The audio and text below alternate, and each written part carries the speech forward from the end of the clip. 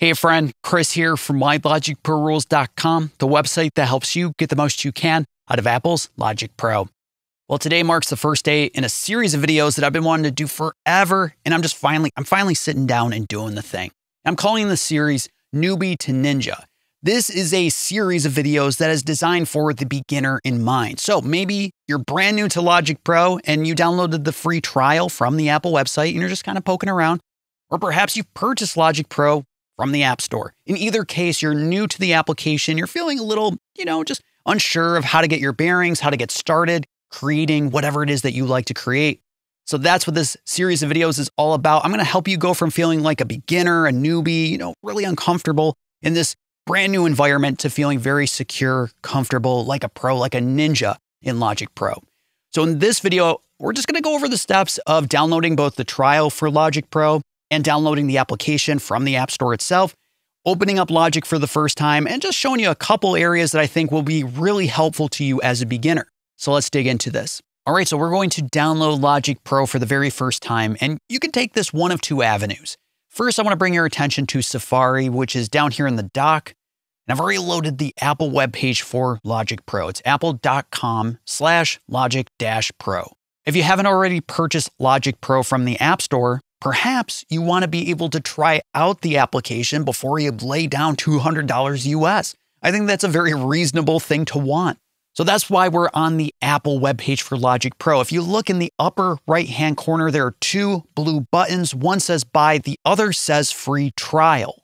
And if you click on the free trial button, this will bring you to a webpage that will tell you, hey, go ahead, try Logic Pro for free for the next 90 days.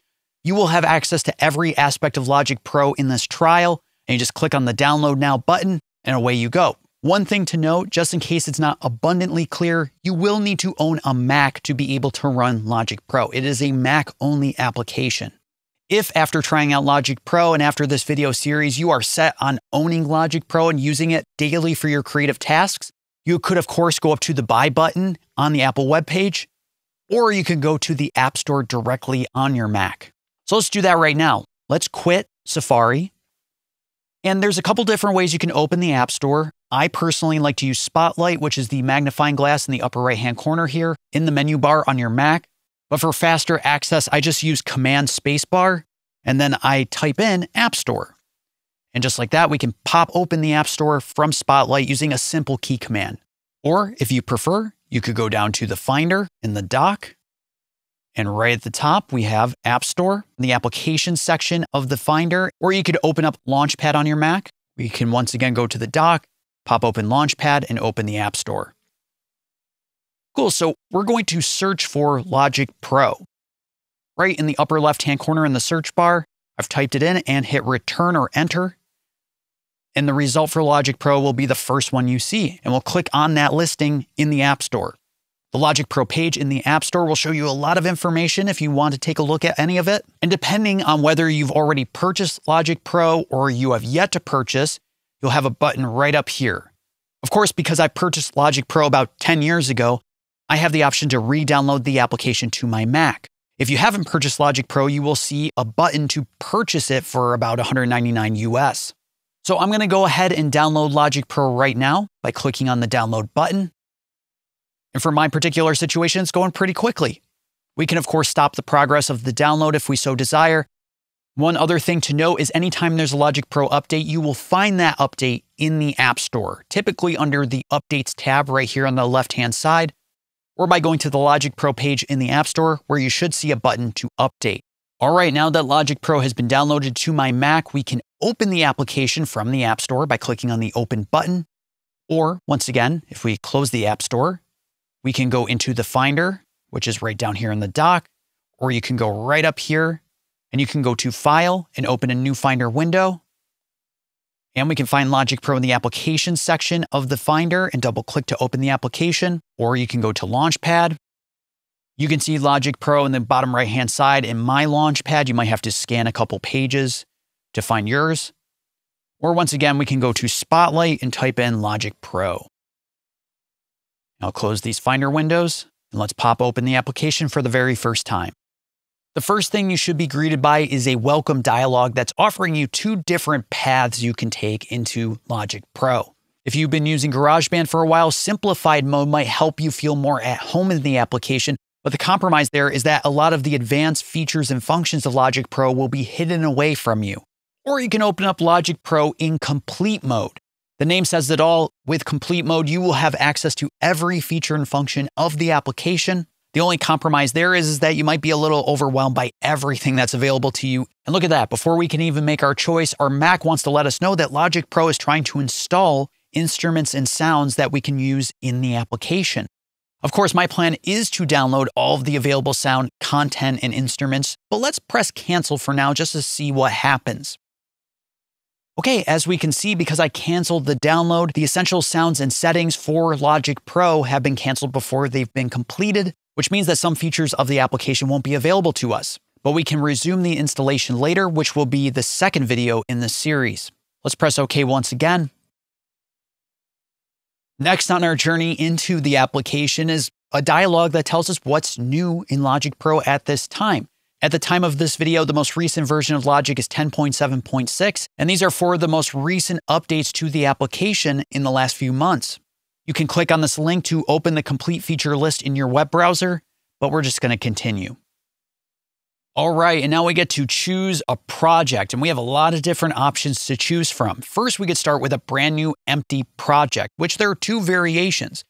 Either we could start with just a brand new empty project, which will bring us into the tracks area in Logic Pro, so we can start to lay down creative ideas in a chronological or linear order. So maybe you have the drums first, and then the guitars come in, and then an Apple loop.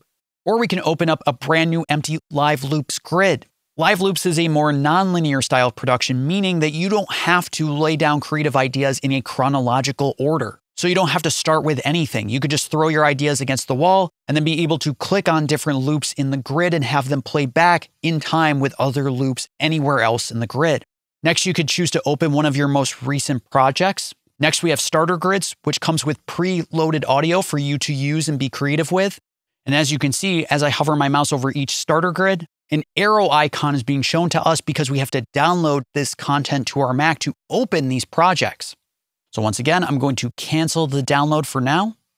And as we keep hovering and clicking on each one, we can see there's quite a bit of opportunities to check out different styles of music and try them out. After that, we have included tutorials for specific functions of Logic Pro if you want to get more familiar with them. There are demo projects you can try out both in stereo and in Atmos. And there are also pre-made project templates that you can load for various styles of music and production that will put you on the fast track to get started creating and making music. So I'm going to click on New Project, Empty Project, and click on Choose. Next, we have the New Tracks dialog that offers us the opportunity to load one of 4 different track types in this version of the New Tracks dialog. You can load a software instrument, which is an instrument that you load in Logic Pro, and you can play this instrument using the musical typing in the application or with a connected USB controller such as a drum pad or keyboard. We can load an audio track, which will allow us to record using a microphone connected to our Mac or through an audio interface. Or we can load a guitar or bass track.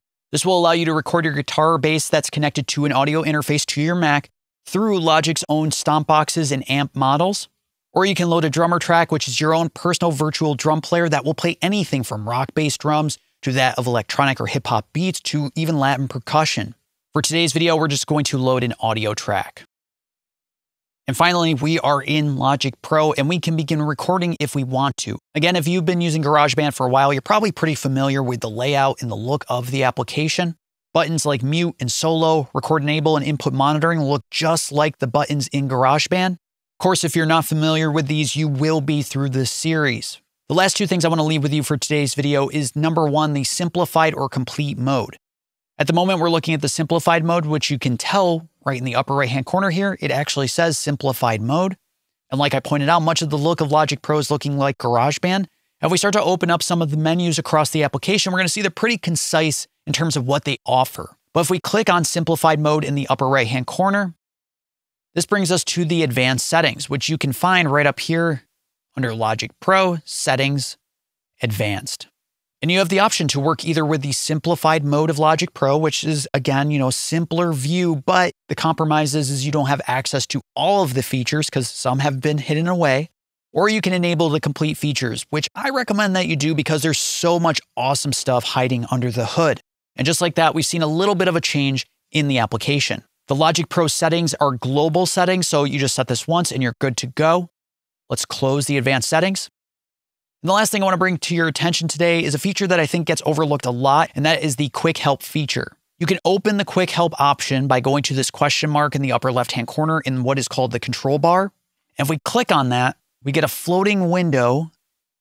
It's the Quick Help window. And now anything that you hover your mouse over, this floating window will tell you what it is that you are hovering over. So we can see right now that I'm hovering over the Show Hide Automation function. So we get a little description of this function. We can see that it shows controls used to create or edit automation. But if you need more information about this function, you can use the key command /, and this will open up the Logic Pro menu right to that particular function with more information for you. And there are 3 different views for Quick Help. So if we go up to Help, we can choose to have Quick Help appear as either the floating window that we see. You might find that this can get in the way a little bit. So we can also choose to have bubbles at the pointer location. So now we just have this window pop up anywhere we hover our mouse, which can be helpful, but I find that kind of distracting. So if we go back to Help, Quick Help appears as an inspector pane, which is my preference. If we click on that, if we open Quick Help, we can see it's popping out. So let's close it up. But if we click on this I button in a circle, this will open up the inspector. And if we open the Quick Help option, let's close it up, make sure that this is appearing as an inspector pane. And there we have it. Now, anytime you hover your mouse over a function, you'll see a short description for that function on the left-hand side of Logic Pro in what is called the inspector. I just find this view of Quick Help a little less distracting when I'm working in a project. All right, we've covered a lot of details when it comes to downloading and opening up Logic for the first time and getting just a little bit familiar with the application. In the second video of this series, we are going to download and manage the sound library content that comes with Logic Pro because there's a lot of sounds and instruments that you can use for your projects. I'll see you tomorrow in this Newbie to Ninja series.